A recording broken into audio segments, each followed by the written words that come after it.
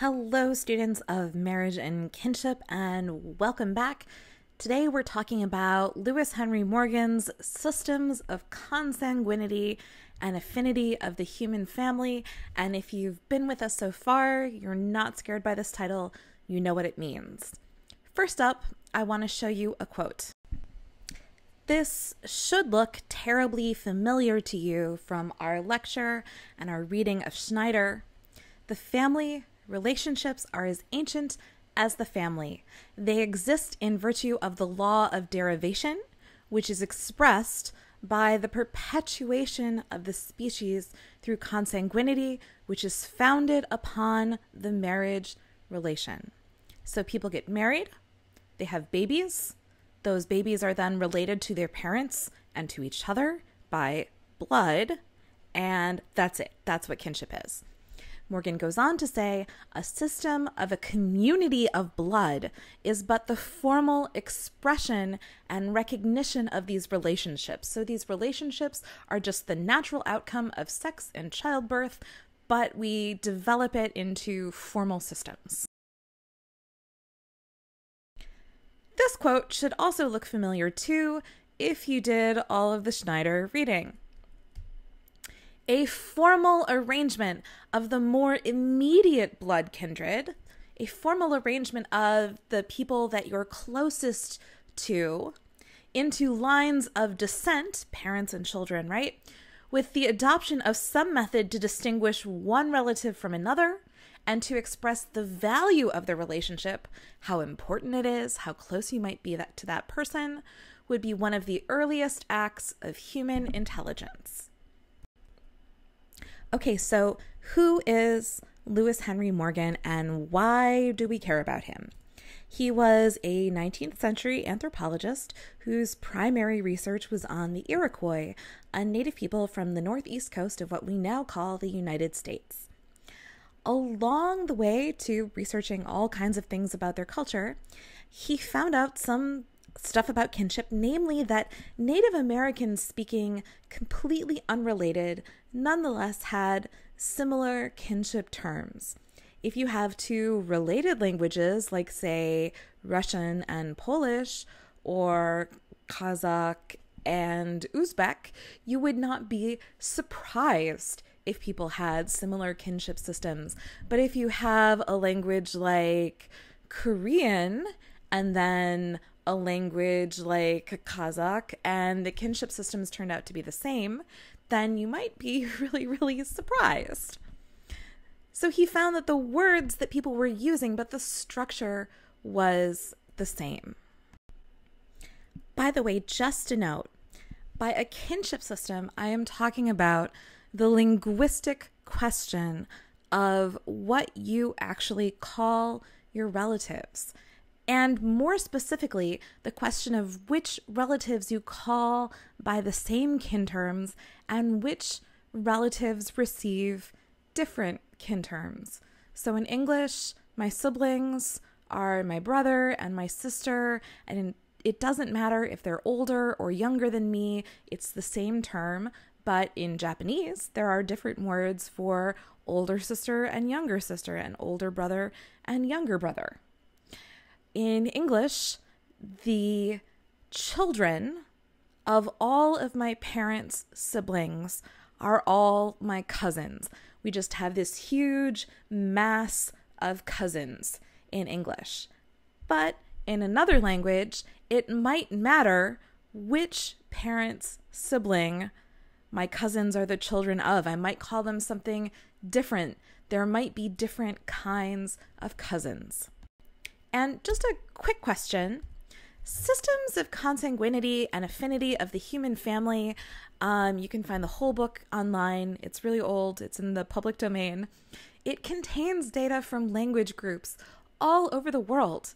How did Morgan acquire this data? The answer is mail plus colonization and missionaries. Morgan posted his survey to colonial officials and Christian missionaries around the globe, asking them to fill out the survey with reference to the local languages and mail them back to him, and a lot of people actually did. All right, moving on. let's look at English kinship terms. And we're going to come back to this slide in a minute. I mostly want you to pay attention to this blank triangle in the middle labeled ego. Ego is the person at the center of a kin chart. Kinship terms, after all, are relative. My mother is my mother, but to my aunt, my mother is her sister, right? So who we put at the center of the chart matters. Morgan says, every system of consanguinity must be able to ascend and descend in the lineal line through several degrees from any given person. So you need to be able to ascend up to at least, grandparents, great-grandparents, descend to grandchildren, great-grandchildren, and to specify the relationship of all of these people to ego. And also from the lineal, from the direct line of ascent and descent, to enter the several collateral lines and follow and describe the collateral relatives through several generations. Very quickly, some definitions. Your lineal relatives are those in the direct line of ascent or descent. So parents, grandparents, great-grandparents, children, grandchildren, great-grandchildren. These are lineal relatives. And if you look at a kinship chart, literally there's a line in the middle from ego that goes up and down with the lineal relatives. Collateral relatives literally means relatives who are off to the side. They are your brothers and your sisters and their descendants in every generation. So your parents' brothers and sisters, your aunts and uncles, are collateral relatives. Your cousins, the children of your parents' brothers and sisters, are collateral relatives. The siblings of your grandparents are collateral relatives, and so on. Okay, so here are our English kinship terms again. And as you look at this, now that we've talked a little bit about some of these definitions, a question that I have for you that I want to hear your answers to is, how does English kinship terminology handle lineal and collateral relatives? How does it deal with them? How are relatives grouped into, groups or singled out as special individuals? And just so we can see how English works in comparison to other systems, I have a couple other systems that I want to show you as well.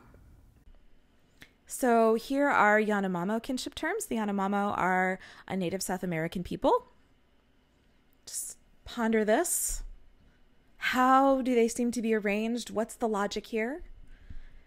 And now let us look at Hawaiian kinship terminology. So again, take a moment, pause the lecture. What's the logic here? For now, the main difference that I want you to notice is how many relatives are grouped under the same kin term in each of these three systems. And Morgan divided kinship systems into two overarching types. He had some finer distinctions. We're not going to worry about that right now. We're going to worry about the two overarching types of kinship systems that he found. So, the first he called descriptive, which describes collateral blood relatives, for the most part, by an augmentation or combination of the primary terms of relationship. These terms, the primary terms, are thus restricted to the primary sense in which they are here employed. So your father is your father, nobody else is your father. Your grandfather is your father's father, right? Your child is your child, nobody else is your child. Your grandchild is your child's child. So you have basic kin terms that are very restricted in their meaning. And if you need to describe somebody else in the line of ascent or descent, you can just add an extra term for that. And that's it. The other kind of kinship system is what Morgan called classificatory. Classificatory systems, according to him, reduce blood relatives to great classes by a series of apparently arbitrary generalizations. It thus confounds relationships which under the descriptive system are distinct. So Morgan seems to have been a little bit biased in favor of the English descriptive system, because English, of course, has the descriptive system. However, Morgan did talk about benefits and drawbacks to each of these two types of kinship systems.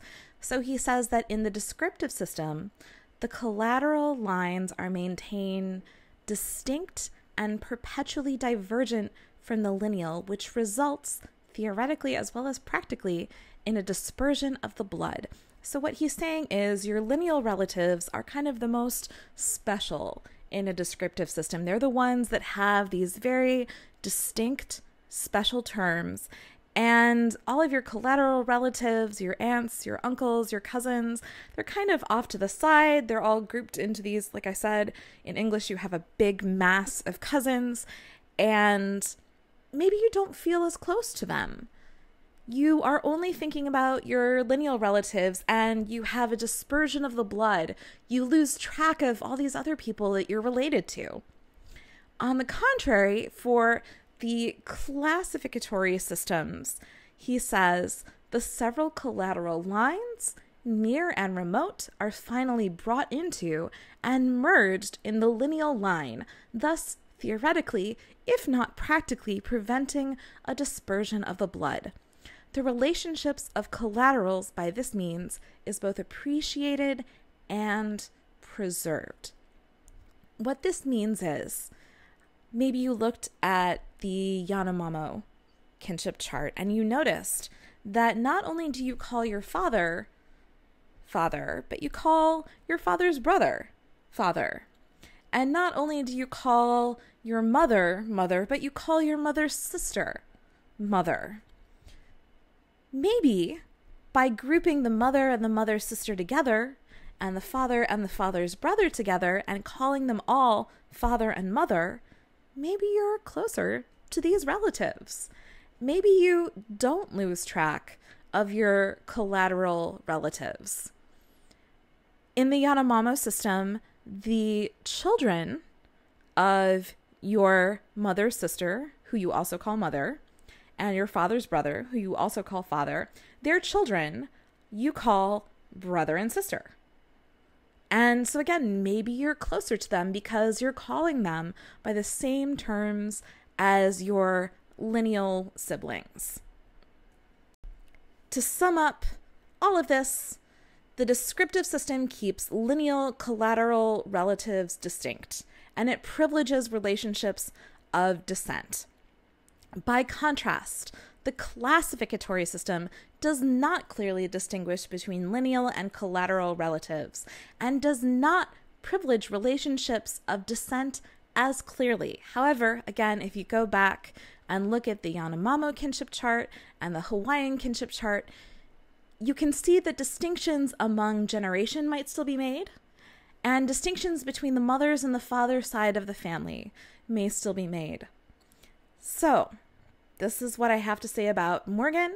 Next time, we're going to be talking in detail about different types of kinship systems, more specifically, and how you might represent these in chart form.